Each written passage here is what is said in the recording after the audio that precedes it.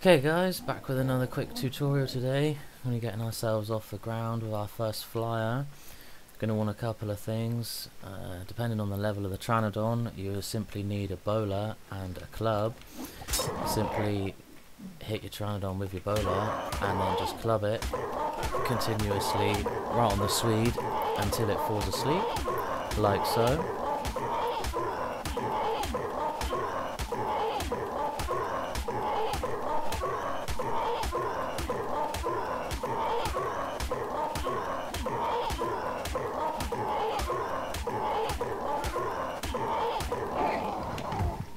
Job's a good one. You can only do that with the lower level Pteranodons, and then simply keep it asleep with your narca berries, stick your meat on it, sit with it, you have yourself a Pteranodon tamed.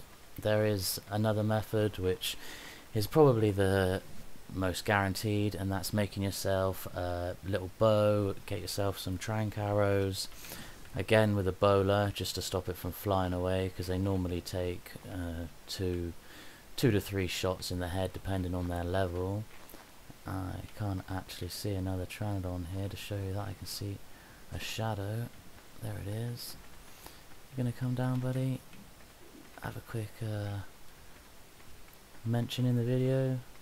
Or are you just gonna tease me like that? Come on down, buddy. Making yourself a saddle is pretty simple for these guys too.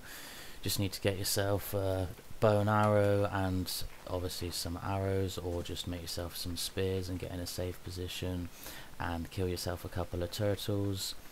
Try and harvest their back to try and hit the shell. I find gives me more keratin, but each their own. I think it's just luck with arc. You're only going to need about 70 keratin, I think, a bit of hide and fibre, and you'll have yourself a saddle for one of these guys.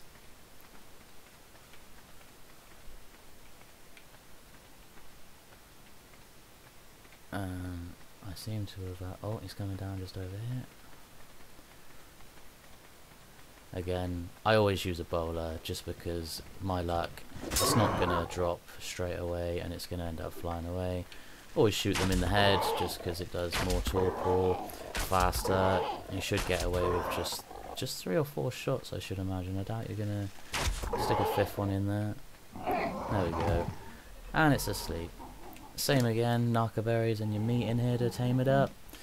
Unless you're on kibble, but I doubt you're going to be looking up how to tame a Pteranodon if you're at kibble stage. There you go guys, nice and easy. Don't forget to like and subscribe, and catch you in the next one.